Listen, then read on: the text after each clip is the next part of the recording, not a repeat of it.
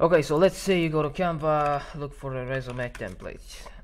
You'll find one you like, which happens to be free. We haven't found one yet. Yeah, so let's go with this one. Click on customize. You're gonna add your own details, your own stuff, your experience. Once you're done editing the actual thing, you can add as many pages as you want.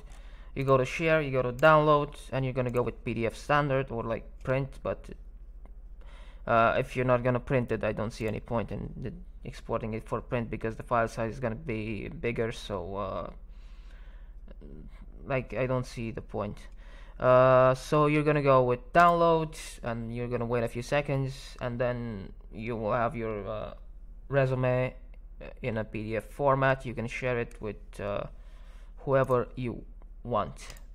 You can simply open it, and it just works like a regular PDF file.